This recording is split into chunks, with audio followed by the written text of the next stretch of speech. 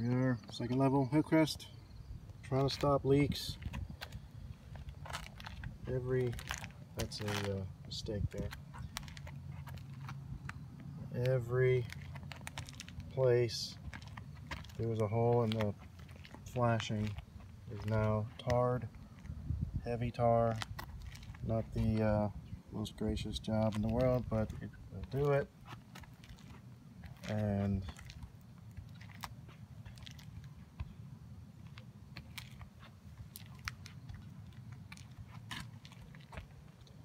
so you can pan out here, kind of see I've just tarred the crap out of this.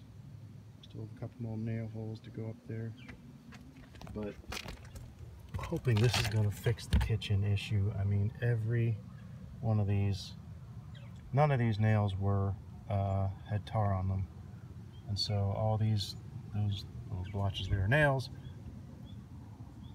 They'll have lots of tar on them now. So, and it could have been down here. That's the leak. This is a little bit below here. You know, that piece of lead flashing there, it was open. I mean, water could have been going in there. I don't know. But right up to the edge, and that corner there, as you can see, the flashing there, it was open, and so I just tarred the bottom 1.5 inches of it there, along with everything along the edge. So, hoping this fixes the leaking issue in the ceiling in the kitchen. It wasn't a big leak, but I don't know. I don't think it had to be something where there was a steady source of water because ants were living up there. So,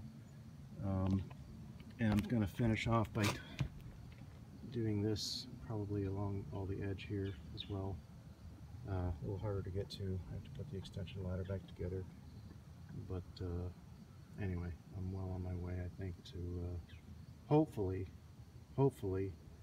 fixing this problem so that we can put a new ceiling in the kitchen in June.